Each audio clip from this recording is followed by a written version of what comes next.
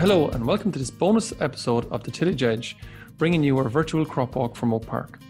Because of COVID-19, our normal crop walk couldn't take place, but instead we're able to bring you an interactive version, and this bonus episode is covering spring barley.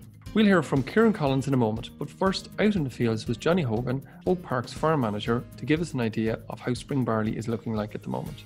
Here we have a crop of spring barley. The variety is Gangway. It was sown on the 24th of March in ideal conditions. As we know, we had a good dry March and excellent conditions for sowing. We drilled in at 176 kilos per hectare, which was 360 seeds per square metre down the spout, and we got a great establishment of 95%, which is 342 plants per metre square, so we're very happy with the establishment. And then we applied our normal P&K maintenance dressings, and it's an index 1 soil for nitrogen, so it's a maximum of 135 kilos of N, which is 108 units, and we have that already applied. On the 23rd of April we went with our weed control, which was Galaxy at a litre per hectare and Cameo Max at 45 grams per hectare. We did not include an aphicide as we felt it was not necessary. It's the early March sown crop. And you can see we've got excellent weed control. You can see very well hit, so we're very happy with that. Now we have quite a clean crop at the moment. It's tailoring nicely, no disease pressure there at the moment. But the question now is, when do we go with our fungicide, and can we incorporate in our wild oak control spray with that? Okay, thanks very much, John. That's a great overview again of the crops. I'm joined here now by Ciaran Collins. Ciaran, I just wanted to kind of go through some of the questions again that Johnny's after asking. They're all kind of very pertinent for crops that are out there at the moment. The first one is just in terms of the timing for the first fungicide. Yeah, I suppose it's a very important question, and I suppose to answer it, I'm just going to go back a little bit and look at the fundamentals of yield and where is that yield going to come from in barley.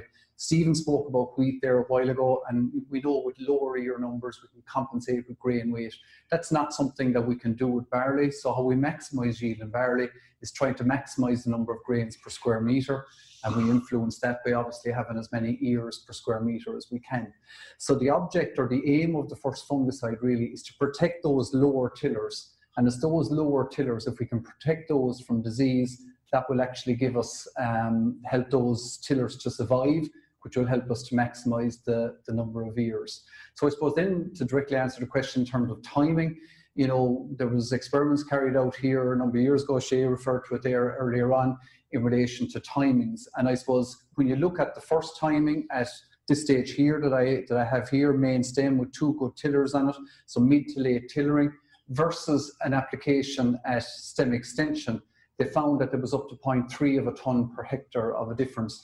And when you add that to the potential that you can get from that final fungicide as well, there could be half a tonne per hectare of an advantage in bringing that program forward by 2 weeks. So you're talking about mid to late tillering and a final one, as Shay described earlier on, dawn emergence, versus, we'll say, waiting for stem extension and that ear to be fully out.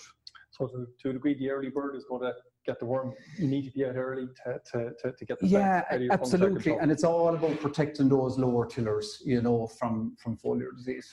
Okay, I suppose it's a similar question to maybe I've asked the other lads here this evening. What sort of products should we be using? Again, it's a year that's dry, price of barley, do we need to spend as much? Absolutely, and I suppose talk about the timing. If in a disease, in a year where there's high disease pressure, if you can save, you know, 0.5 of a tonne per hectare, getting those timings right, you know, that would almost pay for the fungicide program. So in terms of products, I suppose the first thing we need to look at is the level of disease in the crop. So it's simply getting into the crop, having a look around, see what level of disease is there, and then obviously what diseases are there. And also to refer to the recommended list. We're very fortunate here. We've a very strong program run by the Department of Agriculture, very solid figures in terms of susceptibility to disease. So, you know, that you accumulate that data and then you put your program together from there. But essentially what we're looking at is using a mix of actives, you know, that target, you know, the key disease. So if we're talking about a crop like John had there, Gangway or maybe Planet, probably 2 of the biggest varieties in the country this year, both would have a 5 of a rating on the Department of Agriculture recommended list. So, you know, that's really something that you'd certainly be watching out for in those scenarios. So in terms of the fungicide program, we know the prothioconazole, would be quite strong on Rinco as an azole. Also gives you a little bit of protection there in terms of mildew if it's required, even though both those varieties would be an 8. But you wouldn't rely on one active alone. So you're partnering that up again with either a Straub or an SDHI there. Again, an active that has activity on the key diseases, which probably will be Rinco in this case. And again, it's, as Shay said earlier on in relation to the winter barley, it's no more than a 50% rate of the individual actives in the mix. So a guy might argue that, look, it's a relatively dry year. Yes, you're talking about Rinco, which is a wet weather disease. But I mean, should I really be targeting that much? Do we even need 50%? Can I get that bit lower? Yeah, I mean, so up to 50% or even more of the response can actually come from that first time. And so again, like it is about getting into the crop. If it's dry and if it's cleaner, there may be some scope maybe to look at cheaper alternatives. But I think the key fundamental still has to be that you use a mix of actives really. And if there, maybe search around for a bit of value in a drier year. And what sort of actives or products are you kind of talking about? Yeah, so prothioconazole based, you're talking about the likes of Proline, obviously, and then combination with an SDHI and likes of Siltra or Latticera would be very popular. There's pre-formulated ones, Decoy Comet there as well would be probably a quite popular one as well. And from your knowledge of trials in a relatively dry year like this, is there much of a difference between them? Does a guy really need to get very concerned that I'm using this one and not using that one? Yeah, not particularly. And I suppose if we go back to 2018, which obviously was an extreme, obviously the return from fungicides in 2018 was little or none, So again, I suppose you're trying to balance as a part of an IPM strategy. You're trying to balance all the components, and you are taking advantage of that dry year if it's there. So would it be right in saying that timing is probably maybe as important, if not more important, maybe than the fungicide? Absolutely. Then timing is the key. Timing is the key. Okay. It says a half ton potentially in a disease year between the two timings. The last question John had there, he mentioned that he did weed control. I think it was on the 23rd of April. He might have mentioned, and he has wild oats to control now. And he's kind of wondering, when should he put that in? Should he put that in with a fungicide, or what's the best advice for that? I suppose again, it's getting back out into the crop, and I suppose number one, establish, do I need to spray for wild oats? That's the first thing. Having a look in the crop, obviously field history is a big one there.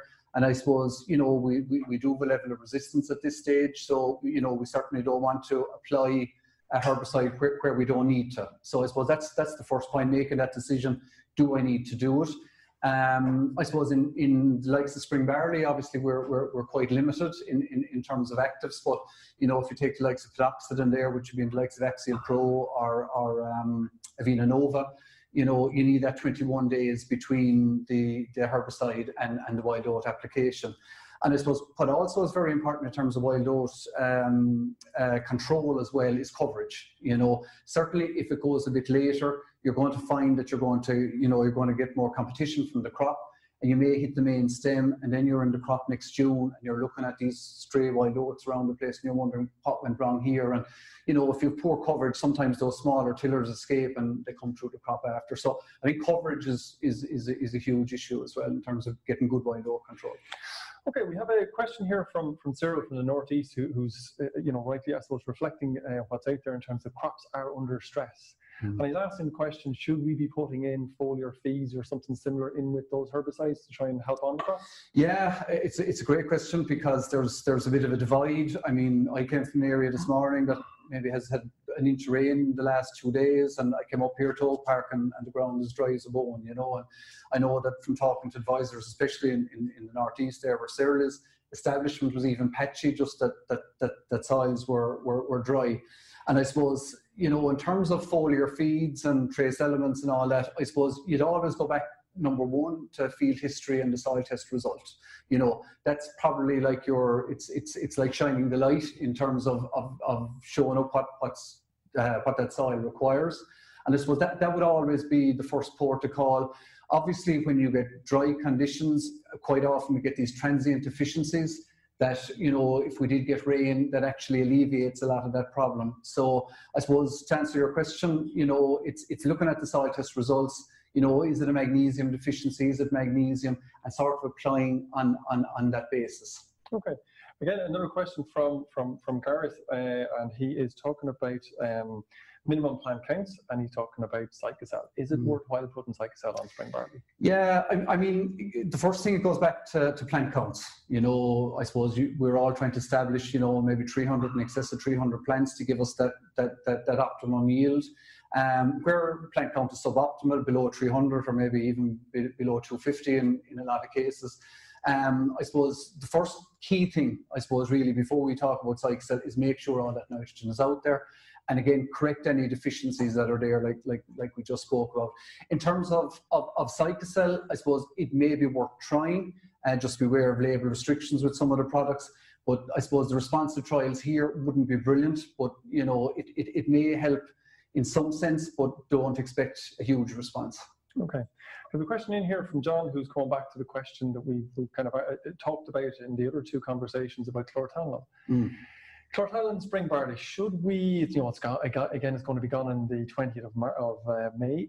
Should we be included, should farmers be including it in at the T1, because it probably won't be available for the T2? Yeah, certainly won't be available for T2, and raw malaria obviously is a big issue in spring barley, just as it is with winter barley. In terms of including it at T1, I suppose the way I put it is, if you have it in your store and you need to use it up, and before the 20th of May, certainly put it in. Unfortunately, it may give some response, but it's not going to be anything near what you'd have got at that final timing. So yes, put it in if you have it, and in a high disease pressure year, it may give you something, but again, don't expect a huge amount. I suppose the follow-on from that obviously is maybe, what do I do in that scenario post the 20th of May? As Stephen spoke about in wheat, it has to be Falpet at that stage. We had a very good raw malaria trial on winter barley here last year, while acknowledging that Falpet is obviously a long ways behind chlorothalonil in terms of control of raw malaria. Falpet with maybe Prothio at that final timing certainly will give some will be of some use against raw malaria. Okay, a useful addition. Just one other question here, and again, it's around growth regulators again, talking about Modus or Medex Max, I should say, at the first fungicide timing, which again we're talking about mid to late tillering. Again, is that worthwhile, or is it pretty much the same as Ciaran? Yeah, I suppose you'd be very slow in putting a growth regulator on a crop that's under stress. I think that is the first thing really. It just doesn't make sense to try and regulate growth in a crop that's already under stress. So from that perspective, if the crop is under stress, it's an absolute no-no. I suppose if you have a healthy, actively growing crop, I know some people are worried about lodging in recent years with some of the varieties we have, and I know some people have done it. It's a very tricky thing to get right. It's probably too late now, but reducing the level of overall nitrogen is probably the key way to reduce lodging pressure. But certainly not on stress crops.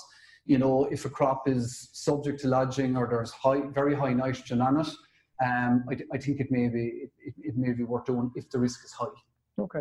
We have a question that probably pertains to a lot of people, but a question from Peter in Donegal. And Peter is saying his crops are by the 40 stage, so they're maybe a little bit behind, maybe down further south. The ground is very dry, and he's going to put on Zyphar and Harmony Max. Is that pretty stressful on a crop, or how should he approach that? Yeah, again, I suppose, what we're looking for in weed control is the same as I spoke about in the fungicides, is a combination of actives, So you want to spray small, actively growing weeds. So I'd imagine at the 4-leaf stage, you should have good coverage at this stage. I think what you're looking at there, and with an eye on resistance, you need to use a rate that's high enough to control the weeds, and to spray those small, actively growing weeds. But at the 4-leaf stage, if you're spraying weeds at cotyledons and that, you may not necessarily need the full rate. So probably in that scenario, maybe reduced rates if it's at the 4-leaf stage and the weeds are actively growing. Okay, I just have another question here to do with wild oats and resistance. The question is around not seeing great control of wild oats. What's your view on resistance? Or Yeah, well, Ronan Byrne delivered a great paper to Tillage Conference this year on his PhD, and I suppose a very brief summary of it was where Ronan did targeted sampling in County Wexford. 50% of the wild oats that he found were resistant to either, just use trade names, Axial Pro or the Foxtrot. So now I suppose they were wild oats that, that was in June or July, so they either hadn't been sprayed or they were resistant, So, but, we know that we do have resistance at this stage. And I suppose just to refer back to the IPM message, it's the rotation of actives. It's limited in spring barley, so it's rotation of the crop really is how you get over that. And I suppose, again, once you've applied the wild oat herbicide, it's getting back out into the crop, and just to seize the recovery there and just noting it and, for future reference. Okay, and what do you think about roving? People don't like doing it anymore, but is that kind of necessary? Yeah, absolutely. And I mean, it's something I should have mentioned. It's the very important IPM, measure, because, if a wild oat's not controlled by the herbicide, obviously it's going to shed seed and increase that weed seed bank, and the problem gets worse and worse, So roguing, absolutely don't leave any wild oats after you pre-harvest. And again, the machinery hygiene at harvest is hugely important, getting in, blowing down that combine, the baler, etc. And it applies to all weeds, but, to stop it dragging around your own farm. Okay, I'm going to ask you a final question before we go into a kind of a panel discussion. And it's a question from Connor, who is living near the East Coast, and he's asking, is an aphicide necessary? If a crop, I suppose, the way you'd summarise it really is the later the emergence is, the higher the risk. Okay, so, and obviously some locations then, particularly maybe further south and coastal, the pressure is higher. So, where the crop is emerging maybe into late April, you'd have to say the risk is much higher. But again, same as the disease, the same as the weeds, you have to get out into the crop. See do you find aphids in the crop? I think that's the key one really. We know that BYDV is a big yield robber, but it's not, I suppose, doing it automatically. It's that IPM again getting out. Are there aphids there? But certainly the risk will be much higher if a crop is emerging in, say, late April. That's it for this bonus episode of the Tillage Edge, and my thanks to Ciaran Collins and Johnny Hogan.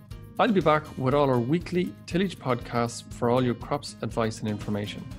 Do look out for further bonus episodes covering winter wheat and winter barley from our virtual crop walk. I'm Michael Hennessy, and thanks for listening.